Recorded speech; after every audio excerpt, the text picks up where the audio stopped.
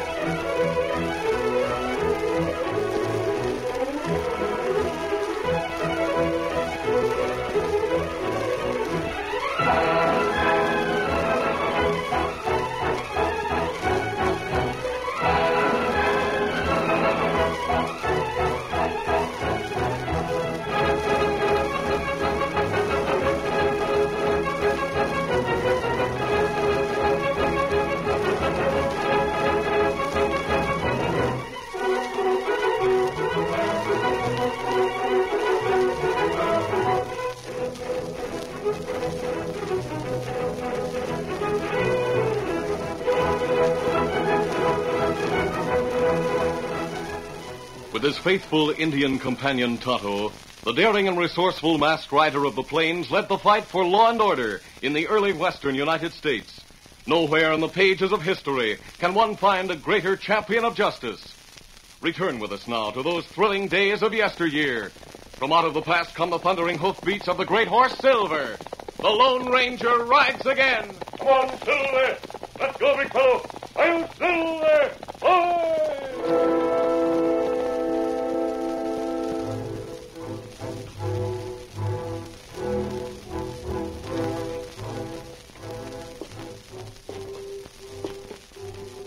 Just at dawn, the man climbed the scaffold, his hands tied behind him, a deputy sheriff following him. The noose was fitted around his neck. Judge Martin called from below the scaffold. Have you anything to say before you die? Yes, I'm innocent. The judge shook his head. A moment later, the trap was sprung and the man dropped to his death. He had been caught red-handed in his crime. But people knew that he was only one of the band of outlaws that had been terrorizing the trail between Bannock and Virginia City. From the man's last words, they started calling the gang the Innocents. And the name was on everyone's lips for the next month because after the hanging, there were more and more holdups and murders. You got all his dust? Sure. Then shoot.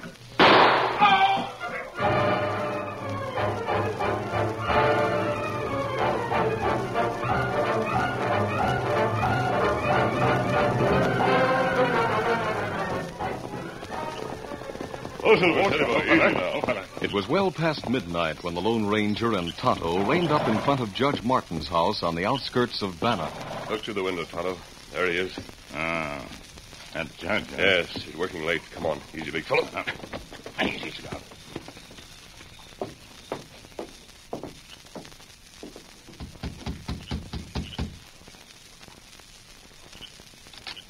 What can I... Your mask. Don't you recognize me, Judge? Is it? It is. It's you at last. Come in and welcome. Thanks. This is Tonto. How? I'm pleased to meet you, Tonto. If you'll just wait a minute while I draw the curtains across the windows. Well, that's a good idea. Now come over here and sit down. I'd almost given up hope. The only way I knew how to reach you was through the Padre. We didn't stop at the mission until last week. And we came directly here. Well, I'm glad. We need your help. Your letter said you did. Even more than when I wrote it. The innocents are getting worse. There have been 10 holdups during the past 2 weeks. There have been 5 murders. Between here and Virginia City? Yes. It isn't safe for a man to carry gold dust on the trail. They always seem to know. How? I can't tell you. Must mean there are members of the gang in both towns. I'm sure of it. And your sheriff hasn't been able to find any clue to their identity? None at all. Oh. Of course, Charlie was up in Montana when they started operating. Charlie? Charlie Webb, the sheriff. See. He didn't get back until after we caught the first one. The only one, I should say. Oh, he's done his best, I know, and he's able and courageous. But the innocents are more than a match for him. You believe there are a lot of them? Yes, and they're well organized. Their leader must be a brilliant man. That's why we need someone like you to track down these killers and bring them to justice. We'll do our best, Judge. Would you like to meet the sheriff? No, not right away.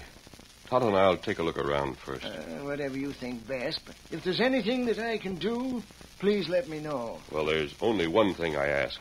What? For the time being, don't mention our being here to anyone.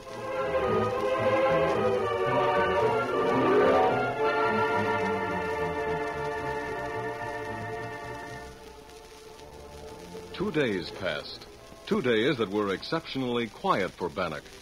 Not a robbery was reported on the trail. But on the evening of the second day, Sheriff Webb called at Judge Martin's house. Judge, during the past 2 days, 4 men left Virginia City who never reached here. What's that? It's true. Jed and Jim Travis, Lem Ford, and Sam Whitten. Why? Jed and Jim were traveling together. Lem and Sam rode alone.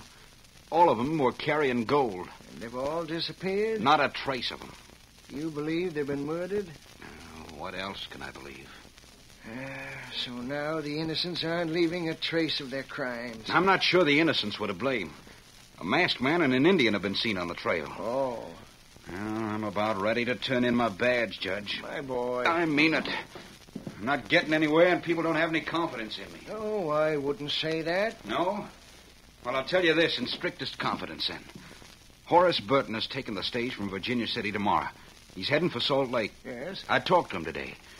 It's perfectly obvious that he'll be carrying a lot of gold with him, and I suggested that some of my deputies ride the stage with him. An excellent idea.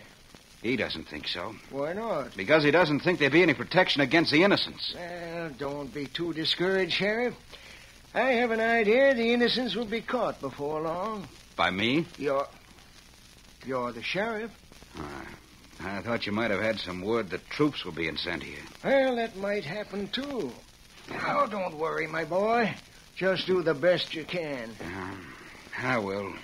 I'm sorry to have troubled you. So that's perfectly all right. I'll say good night. Good night, my boy.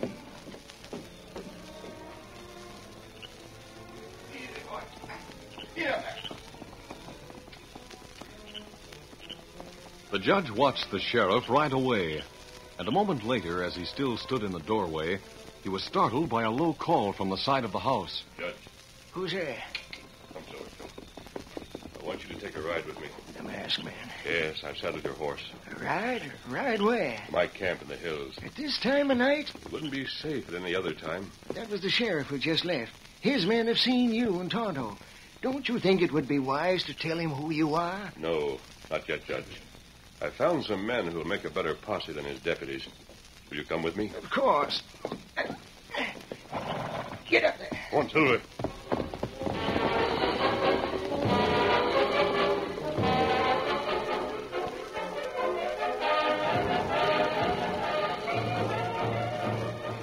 The Lone Ranger led the way into the hills for several miles.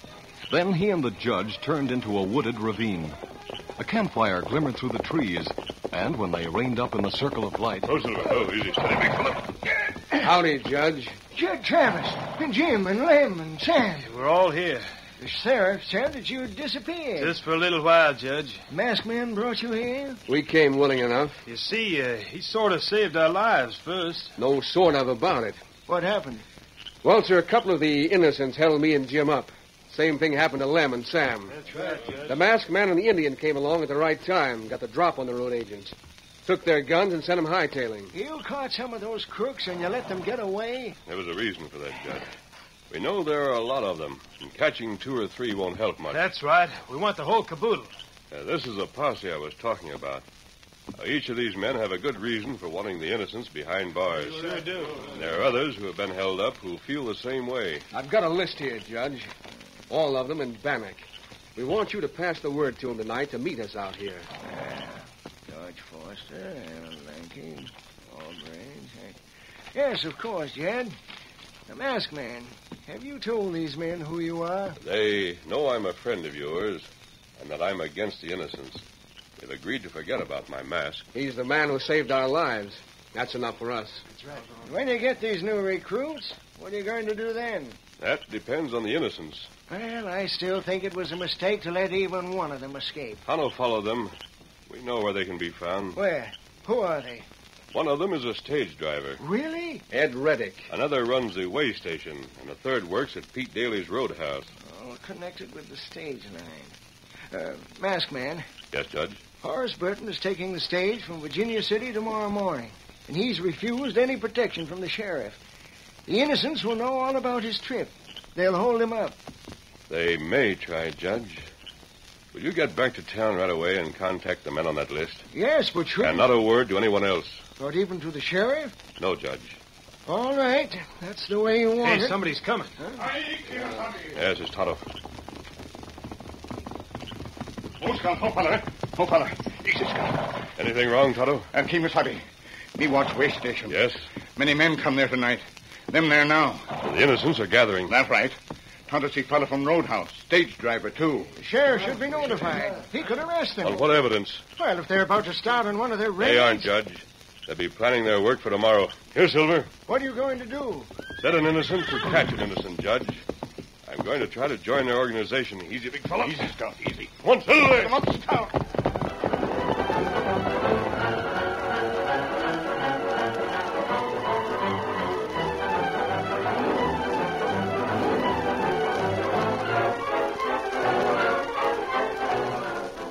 At the Rattlesnake Ranch way station, a smoky oil lamp lighted the faces of 12 men.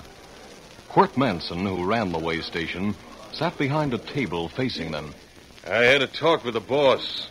He wants me to make sure you all know what you're expected to do tomorrow. Well, I got something else to bring up. Wait a minute, Ed. You'll be driving a stage. Yeah, it just happens to be my regular run. And it looks like there'll only be Burton and the guard he's hired for passengers. That's right. Well, we don't do nothing until after it passes Daly's roadhouse. As soon as Ed gets his horses changed there and starts on again, Casey will hightail it through the hills to the canyon where you'll all be waiting. He'll give you the word that Burton's on board. Everybody got that straight? Yep. The boss will take charge of the canyon. What's he gonna do about that masked man? We'll take care of him after we take care of Burton. What if he holds me up before I get to the canyon? Are you talking about me? Wait, you're covered. I advise you to keep your hands away from your gun. You got a lot of nerve, Masked Man. Oh, there's no reason why our talk can't be friendly. What's on your mind? Same thing that's on yours. Horace Burton. All right, quiet, all of you. Quiet down. You've spoiled our play 3 times already. That's right. I can do it again. But I'm suggesting that we work together tomorrow instead of against each other. You want to come in with us? On one condition. What's that? That I get half of Burton's gold. Half of it? Hey, there's a lot of us. There's only one of you. You can take it or leave it. You can be with me or against me. Now, wait a minute. I think maybe we can work out a deal. You're not the leader of the innocents. Can you answer for him? Why, sure. We've been talking about you. He'd like you to join up with us. All I want is a yes or no. It's yes. And just tell me where and when, and I'll be there. Half a mile from here. The canyon at 3 o'clock. Good. I'll be seeing you. The Lone Ranger slammed the door and leaped to Silver's back. Come on, there! The outlaws burst through the door. Ed Reddick raised his gun to fire after the dim figure disappearing in the murky night, but Quirt grabbed his arm. Oh, you fool. Shoot at him and he'll know we plan to double cross him. Just one shot. You can't even see him, let alone hit him. Shoot and he'll fire back. You're a perfect target in that light. Shoot and we won't have any chance to finish him off tomorrow.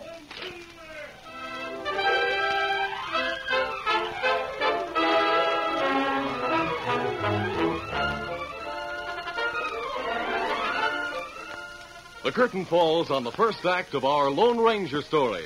Before the next exciting scenes, please permit us to pause for just a few moments.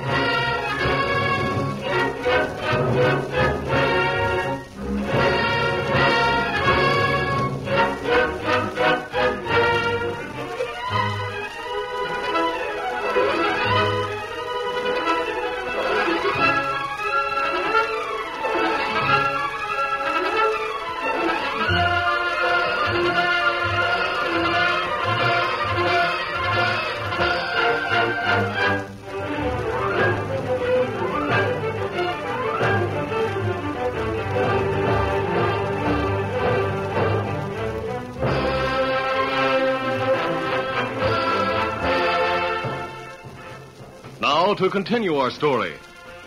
As the Lone Ranger rode away from the way station, the innocents surrounded Quirt, angry and argumentative. Fine thing. 3 times during the past 2 days, he's moseyed in, got the drop on one or the other of us. And this was our chance to get even. You could have at least let us take one shot at him. He thinks he's made a deal with us. We'll be sure and get him tomorrow. But you told him the truth. You told him right where we're going to pull the holdup. Listen to me. Ed's right. The boss won't like what you did. Will you listen? It's possible this hombre was on the level. It's possible he wants to join up with us. Well, you got no right to tell him he can. That's up to the boss. Sure, and I'm going to see him as soon as we get through here. I'm not taking anything on myself. You're dead. For the minute I had to. If the masked man shows up the canyon and helps us with the job, that's fine. Well, I don't see it. After it's all over, we'll have him right with us. We can do what we want with him. Yeah, but you told him the truth. Now that he knows where we'll be, he'll pick some other spot closer to Virginia City. He may try, Casey, but he won't get away with it. We're changing our plans a little. How? You and Al and Joe will trail the stage all the way. Well, if the masked man tries to hold it up. You'll take care of him. You'll see that the stage gets through. I don't like any of this, and I don't like you making plans for us, Quirt. Can you think of a better plan? I take my orders from the boss, and he ought to be told that the masked man's after Burton. I say we should go and see him right now, Quirt. He won't like it. Well, he won't like it if you don't tell him what happened here. All right, we'll go. But just you and me. The rest of you stay here till we get back. You better hurry. You all got a far piece of riding to do before morning. We'll hurry. Come on, Ed. Right.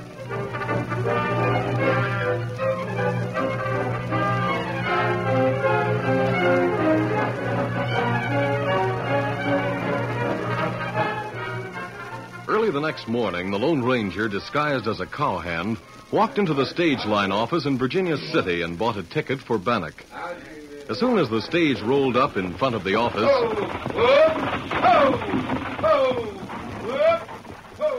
he opened the door and started to climb inside. Hey, where do you think you're going? I'm going wherever the stage is going, driver. I kind of hope it's Bannock. Agent said there was only going to be Mr. Burton and another fella. Couldn't I be the other fella? Oh, you couldn't. He's a friend of Mr. Burton's. Well, maybe the agent hadn't had time to tell you about me. See, I just bought my ticket. Oh. Did he warn you that we've been having a lot of holdups on the trail? Nope. Well, we have. You figure there'll be one on this trip? I didn't say that. Well, I've taken my chances before. Guess I can take them again. Remember I warned you? I sure will. Oh, hi there, Mr. Burton. Good morning, Ed. All ready to start? Yes, sir. That's good. Lou will give you a hand with my luggage. Sure. And Lou, you'll be riding up on the box of Ed, eh? Yes, sir. All right, Lou, I'll climb up to you. Good morning, sir. Howdy. Are you going all the way to Bannock? I hope so. Yes, so do I. I take it you've heard about the Innocents. From what I've heard, it doesn't seem to be a very good name for them. Yes, no. Well, it's been quiet the last few days. Perhaps we can hope for a peaceful trip. Good morning, Mr. Burton. Sheriff, what are you doing here? I'm going to make this trip with you. Oh, Sheriff, I explained. I know you did. Lou's riding on the box with Ed, and there's no better shot in the county. I've respected your wishes, Mr. Burton. I haven't made you conspicuous by assigning a posse to the cooks. But I started thinking about it last night. Your safety is my responsibility. I rode all the way over from Bannock just to ride back with you. Well, I appreciate your concern. Still, I think it would have been wiser to let me slip quietly out of town. I'm sorry. We'll say no more about it. All your luggage been stowed away? Most of it's gone in the boot. I have a small bag here. I see. And what might your name be, stranger? My name? Well, it might be General Custer, Sheriff. I don't think Why don't we decide that it is for the duration of the trip? Then we'll all feel safer. Very good. Very good indeed, General. Though, personally, I wish you were the Lone Ranger. Here we go. Get up. Come on. Come on. Get up. Get up. The stagecoach rattled out of town and into the wild, rough country to the west of Virginia City. The trail twisted and turned. The swaying coach jarred its passengers without mercy, and the stop at Daly's Roadhouse for a change of horses was welcome. Then they got underway once more, and a mile past the roadhouse, the Lone Ranger leaned out of the window and waved. Who you signaling to? Well, every now and then I see a rider up on the ridge. I was just saying hello to one of them. Where? He's riding away.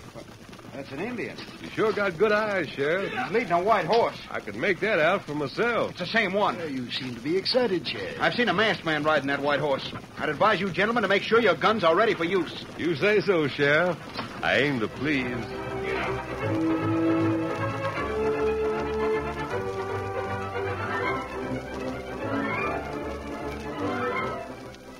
After Tonto had seen the Lone Ranger's signal, he raced westward through the hills toward the grove where the posse was waiting. It was unnecessary to lead Silver, and the great horse loped easily at Scout's side. The country was rugged and the footing uncertain, but they were traveling at least twice as fast as the coach. And it was only 2 hours later when Tonto reined up at the grove. Oh, Scout. Oh, fella. Oh, fella. Oh, Silver. Oh, Silver. Oh, you're back, Tonto. Lone Ranger rides stage. That's going to be a mighty dangerous spot. You see men from gang? Jim and I did, Tonto. They're in Rattlesnake Canyon. Them see you? Shucks, no. We crawled up to the top of the ridge. Oh, that's good. Now, Tonto, show you a place near Canyon where we wait. You hear that, man? Get mounted. Tonto's going to show us where we'll wait for the stage. Let's go. All right. Come on, Jim. Let's go.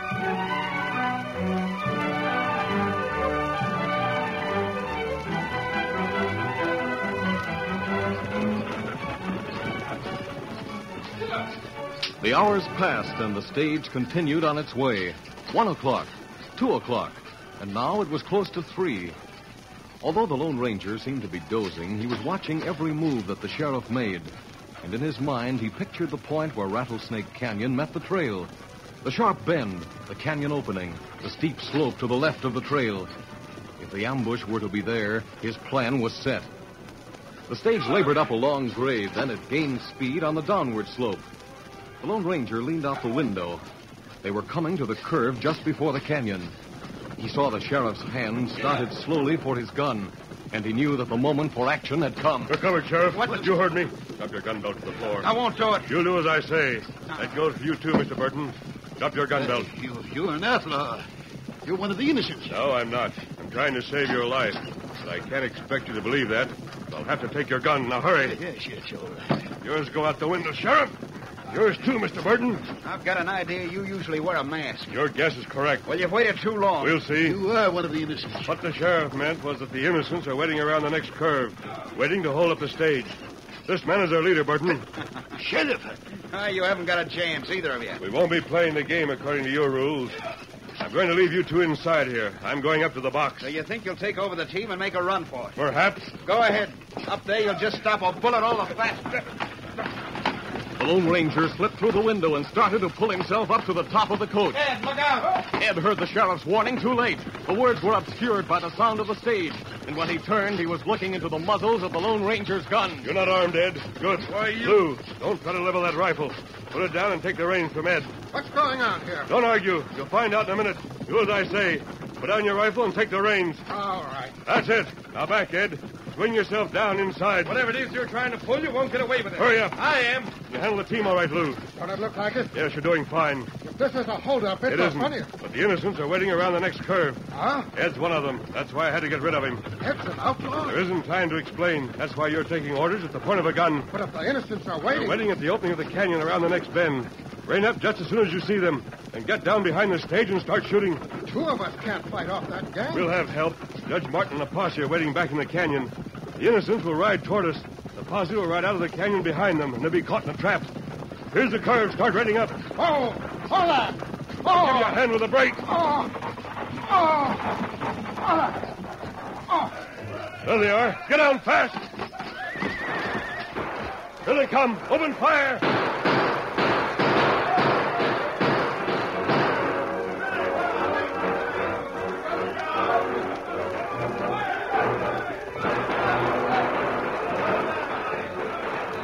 For 5 long minutes, the Lone Ranger and Lou held the innocents at bay.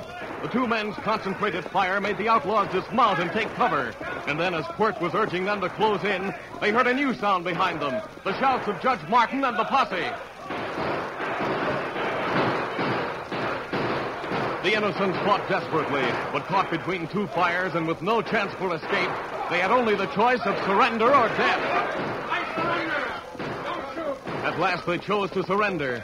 The posse closed in, and the gang was rounded up.